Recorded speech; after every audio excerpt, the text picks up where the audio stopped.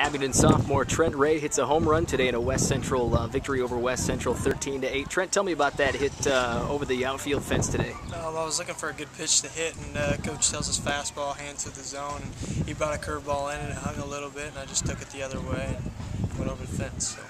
Just a sophomore playing on this team with quite a few other underclassmen. Tell me about how you guys have grown as a team this year. Actually, we work on practice. We bring other guys in. We have freshmen that have actually stepped up, and we do a lot of drills with each other, and that brings us together. Playing at the varsity level now, tell me how personally you feel here the first half of the season and how you've grown as a player. Actually, I just ran last year, and this year they brought me up to hit and field, and it's a fun experience and really helps me growing up with fielding. Tell me about your play in the field and play second base, a little bit of utility. Tell me about your play in the field. We're in the field, we're stepping up, we're decleating, we're ready for the ball to come, gets us in position, ready to go, and the ball comes, we're ready to field.